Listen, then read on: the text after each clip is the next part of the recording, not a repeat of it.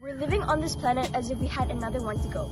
Well, unless a certain multi-billionaire manages to make Mars inhabitable, this planet is our only hope. In all seriousness, how can we make planetary health sustainable? Deforestation is one of the most evident problems affecting our planet in status quo. As we all know, hand planting trees is the simplest way to fight deforestation. However, it's too slow and inconvenient. That's when experts came up with a modern twist to the solution: reforestation drones. Drones carrying biodegradable seed pods fly over a certain area, dropping seeds efficiently and orderly. A drone carrying 300 pods can cover 1 hectare in 18 minutes and can also carry multiple species of plants. Now that we planted trees at a faster rate, how can we protect them? Introducing Nucleario, a reforestation device which mimics the function of leaf litter that provides many useful functions to tree saplings. For example, keeping moisture levels high and protecting from invasive species. With all these innovations, we can certainly fight deforestation more efficiently, thus increasing oxygen levels. Wait, but what can we do for our atmosphere?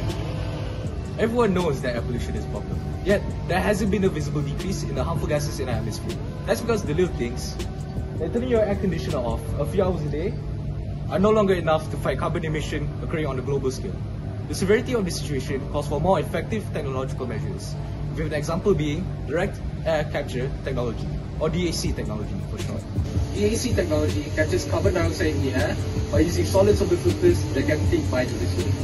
When the filters are heated and placed under a vacuum, they will release the CO2, which can be stored or used for other purposes. This technology achieves carbon removal, where the amount of carbon released into the air is equivalent to the amount being removed.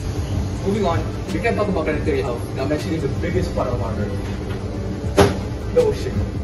Undeniably, the ocean and its wildlife have suffered the most from pollution. Marine wildlife often mistake plastic for prey. Most then die of starvation as their stomachs become filled with plastic. The Ocean Cleanup Company has come up with a few solutions to tackle this problem.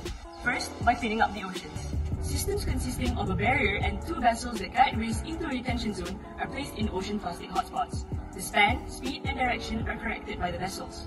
Once the system is full, the retention zone is emptied onto another ship. Second, interceptors are placed in strategic locations in rivers so that the main plastic flow is captured. Guided by the natural currents and the interceptors barriers, the waste moves onto a conveyor belt and is stored in a machine. Waste from both of these systems is collected and sent to waste management facilities to be recycled, turned into new products whose profits will fund this ocean cleanup effort. In conclusion, the Earth doesn't belong to us, we belong to the Earth. And after carelessly using all of its resources, the least that we can do is utilize our technology to save it. Plus, we don't have much time. Studies show that we have only until 2030 before we hit the point of no return, and that sustains too much damage for us to save.